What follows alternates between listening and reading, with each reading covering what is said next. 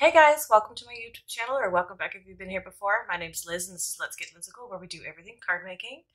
As I mentioned the other day, we're going to be doing some flat shaker tags. We're not doing this one specifically. This is just an example I made a few years ago, or last year, I don't remember. I think it was last year maybe, but I did a blog for it, which is no longer available, so I thought I would do a video. I'm going to try to do most of the blogs that I did previously as videos, because I do think that they come in handy and I have some useful tips and tricks. So next year I've kind of planned out some more stuff, but I'll get into that in another video. So for today we're going to be using my gift tag cut file set, which is up in my Etsy shop. I'll link it down below, but I'll show it up in the top left corner here as well. There's 20 different tags shapes that you get, and it's only like $2. So you do get a variety. Today I'm going to be using the hexagon shape, and then I think this one's called the pill shape. But I thought I would just give you guys like a simple and easy way to do this flat shaker, and then this one's a little bit more difficult, but not hard. Like you can go around curves, no problem. It's just, it takes a little bit more work. So we'll get right into it. So I cut 3 of each tag. I'm going to use one as my backer, one as my like pattern layer, and then the other one we're going to cut the top off of it and use that to mask our tape. So with these, obviously, like there's a hole in the top here, so if I was just to put acetate or whatever you're using here, once the hole's punched for the string, then you're gonna get your sequin bits and whatever out. So you have to mask off this area and cover it. So you kind of start your acetate from here down. So I'll show you how I do that. But first we're gonna have to color and ink blend, I think, because I think this one, I'm gonna use a couple of new NFT sets. These ones were adorable. I had to jump on these. You can never have too many snowmen and polar bear and penguin sets. So this was, this is the had to have for me.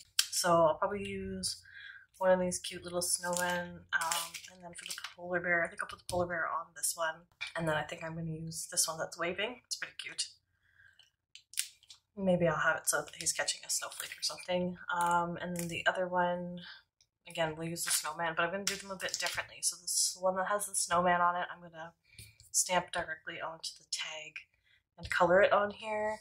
This one I'm going to ink blend the background and then put the polar bear on top of the acetate layer, and then the snowman will be inside because I want it to make it look like it's snowing.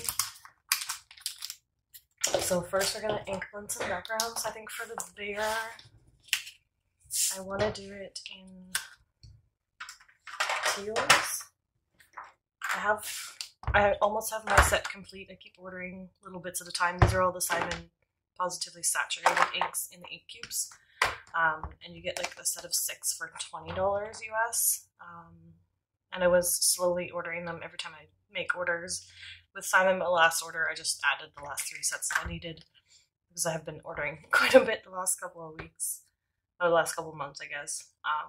Still waiting for my last one, but hopefully it will be here tomorrow because it's in Canada now. So yeah, I think I'll use, these are like my favorite trio here probably. I think it's like the, oh yeah, ocean, surf, and seafoam.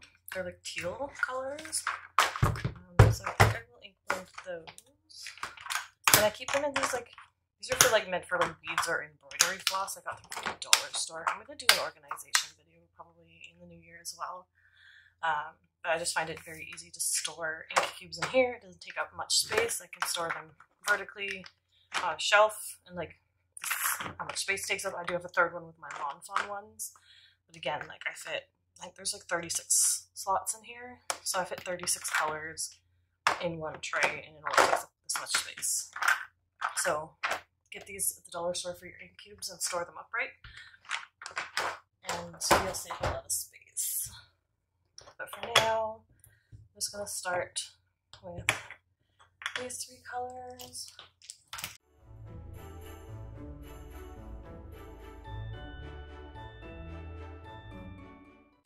Okay, so that's all the ink loading I'm doing. Actually, I'm probably gonna get my distress sprayer and spray this with water. The reason I switched from the Lawn Fun inks to the positively saturated ones were because these are water reactive. And I love the texture that that gives. So I'll just set this aside to dry while we work on the next background. And then I just ink blended the top of this one because we're just going to cut off the top anyway. Okay, and then this next one, like I said, we're gonna ink. Oh, my hands are a mess. Okay, so this one I'm gonna color with my Copic markers. So I'm going to, well, my alcohol markers. I only have a couple of Copics actually. So I'm just gonna line this up with my Misty and then this is good for checking out sizes. That one's pretty cute. That one's cute. I think I'm going to do the waving one. This one as well. And you don't want them too high up because I'm probably going to cover a good portion of that. Maybe from this end to this end. So this should be good.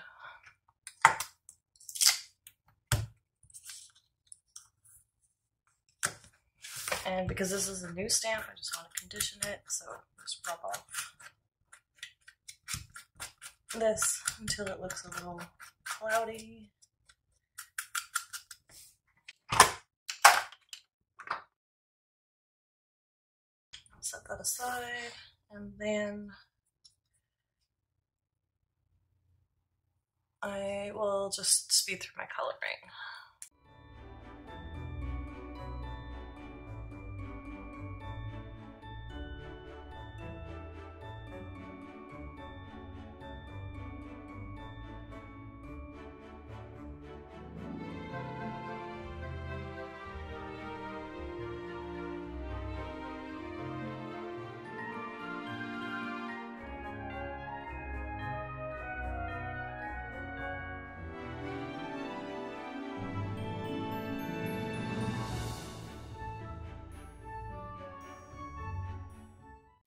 Okay, so that's that colored. Very cute. I added some white highlights. My pen's having a little difficulties today. And I also used my Sakura clear jelly roll, just added a little sparkle highlight on the snow hill that I added in the background. I think I'm still going to add some controlled snow.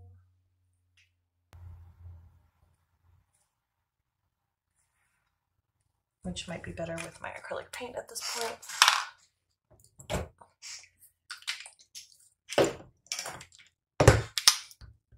So as always, you don't even need a full drop.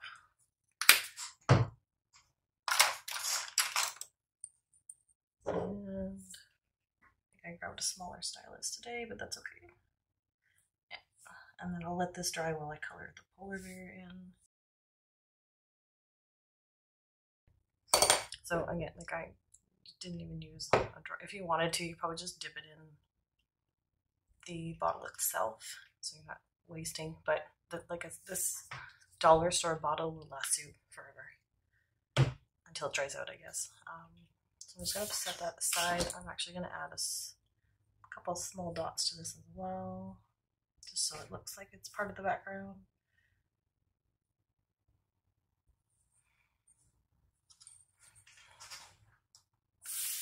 And then we'll set that aside to dry.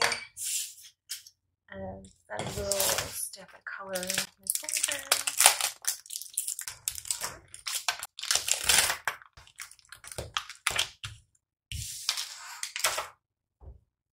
I didn't restamp my snowman. I don't think he needs it today though.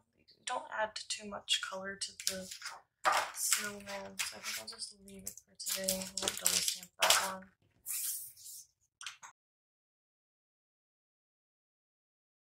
Okay, and then for the polar bear, I think I'll also do his scarf red, because red and teal looks really nice together. And today I'm just starting off with the darker colors and then blending out the lighter color. Sometimes I do the base layer, then I'll add the shading, and then I blend out again with the base layer, which gives you a bit more smoother results, but this also works. It just depends on my mood, and today I just want to do it quick and easy. And for coloring polar bears, I usually use warmer, lighter grays. Polar bears aren't white if you've ever seen an actual like photo or video footage of them. They're not pure white. They are a bit more on the creamy side. So like a warm gray 1 and 2 is usually what I use from this biannual set. Probably the same with any Copic markers as well. I don't have the warm grays for the Copics. Maybe one day I'll grab those, but not right now. And then I don't color the whole bear in either. I just, I use the warm gray 1 for shadow, and then I use the warm gray 2 for just darker shadows, basically. It just adds a little bit of warmth to the character and a bit of color as well.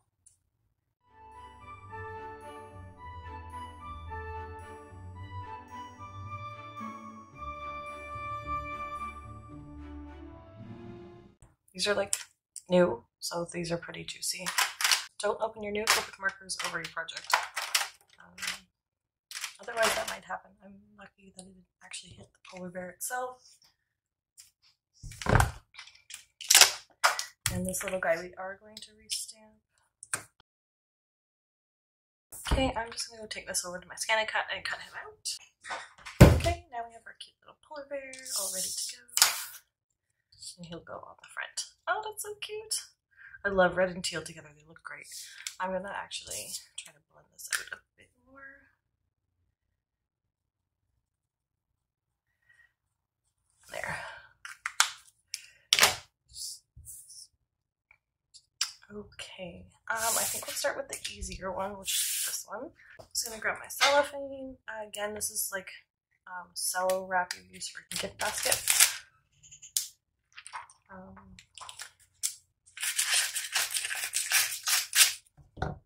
So I'm just going to cut. This should be okay for both. Okay, so what we're going to do is we're going to cut the top of this piece off. And I think I'll cut it edge to edge here.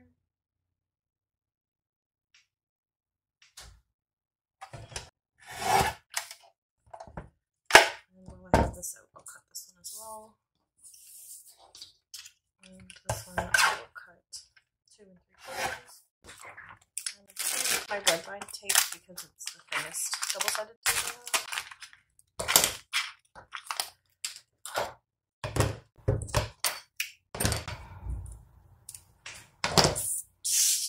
And what I'm going to do is line this up. And then I'll line it up with my grid mat just so I know where to put the tape. And I need to put the tape above that line. You could use a pencil mark as well, just a bit quicker to use my grid mat. And I'll do the same on this one. I'm supposed to be working on this one first. So this one, I know it's edge to edge here, so I think I can put it just a bit above. It's a bit crooked, but that's okay.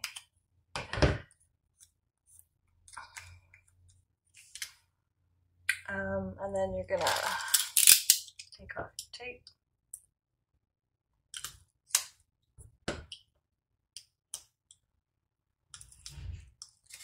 Okay. And then what I do is I line up one edge of this to that,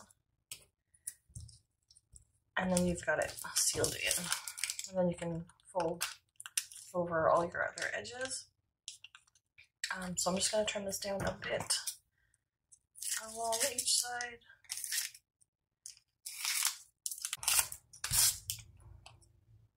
I'll leave the corners for now. And I'm going to tape down this side first. This tape does not tear, which I don't like, but don't use it very often, so it's usually okay. So then we're going to take the release paper off half. I'm going to fold the side down first. The top's going to be okay because it's going to be sealed in from here, so we might want to tape it down a little bit. I'm just going to use this little extra piece of tape I have here just to fold it from the top over. I'll just leave it. And then this side. And I think I'll do one more.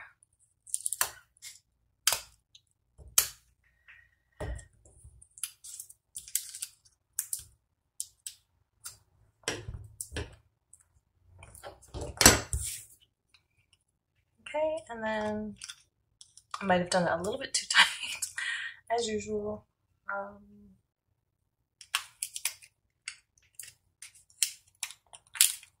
But I'm going to try to dump some of this in there. And this is just some iridescent glitter I got from Walmart like years ago. This is pretty much the same as Simon's unicorn confetti.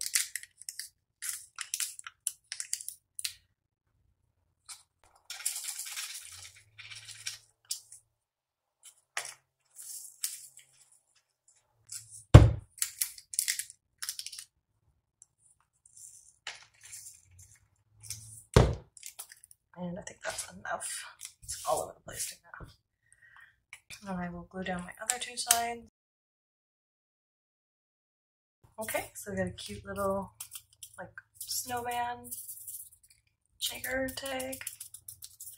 And with the iridescent bits, you can like still see the image through it, which is great. And then we'll just glue the top on.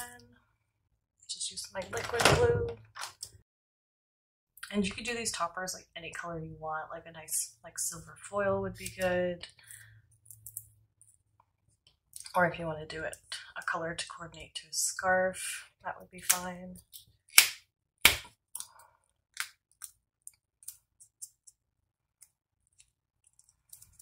And then we can actually glue the back on it as well.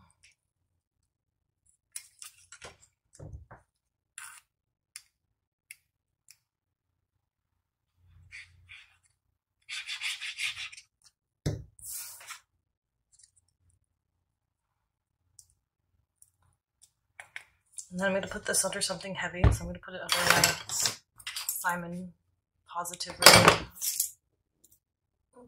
I don't actually know what it's called. But it's like silicone palm mat, and I'll just put my coffee mug on it. I'll link them all in the description down below too. So same thing with this one. It's just a little bit more tricky going around the corners. So we'll line it up at the top.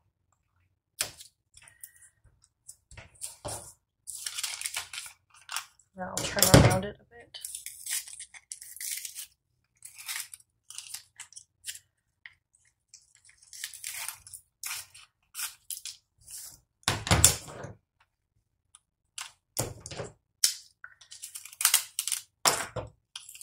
Okay. Then we'll tape. Okay, so what I'm going to do is I'm going to take this one side off first. I'm going to try not to do it as tight this time. Just gently fold over.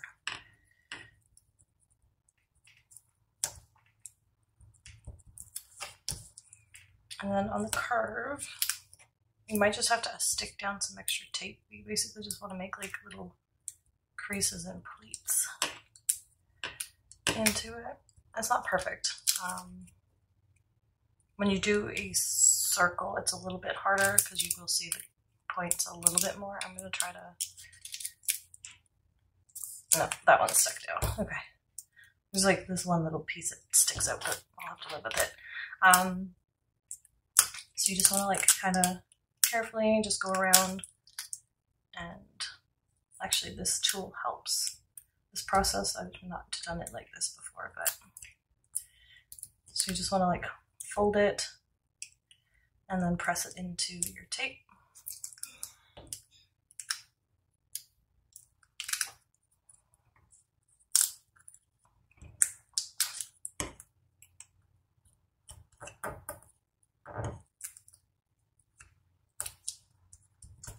And then I think I will stop there because I need some space. So yeah, you can see where it sticks out a few areas, but it's not the end of the world.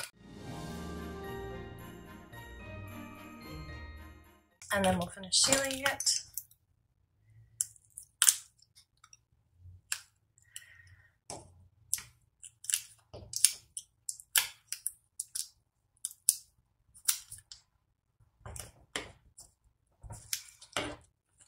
Okay, and yeah, I think I need to fold that and tape it. If it was above this line, that's not, it's like slightly below it. If it was above this, I would just cut it off because your bits are sealed in there.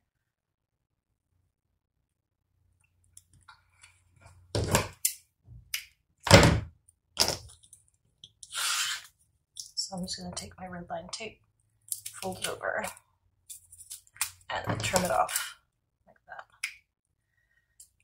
And then we have our other shaker. Okay, so I think we can glue the top on this one.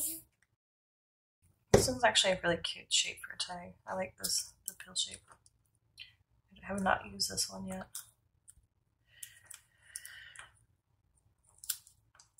And again, like this might look cute in like a matching iridescent foil. Just gonna turn that off.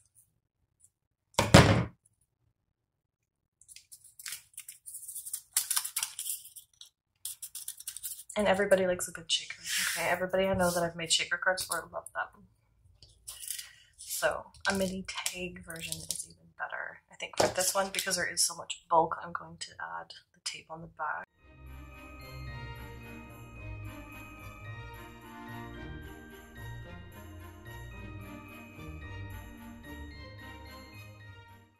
Okay, and then we can attach our polar bear, which again I'll probably just add with the tape just so it sticks better. And that should be good. I like to burnish this down with either a bone folder or this tool works great because then I can push and pick. This is like the best tool in my craft room probably. I use it for everything now. And it's just a weeding tool for your Cricut that I got from like Dollar Tree. There we go. Now the polar bear covers most of it, but that's okay. Still, the bits in the background still shake around.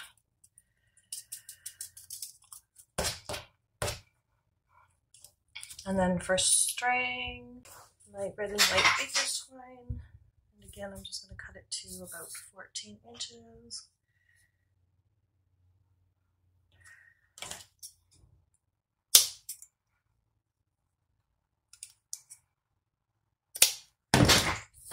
And this stuff's a bit thicker than the embroidery floss, like slightly, so I'll just do the one. I always feed mine through the front, as I mentioned in last video, but you do it whatever way you want.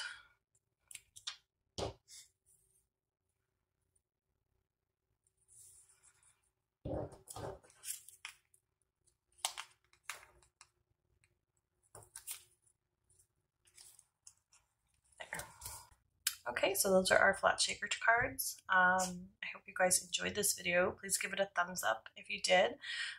Comment down below if this is something you would try and what you would do with it. And if you do anything with it, let me know. Tag me on Instagram so I can see your photos.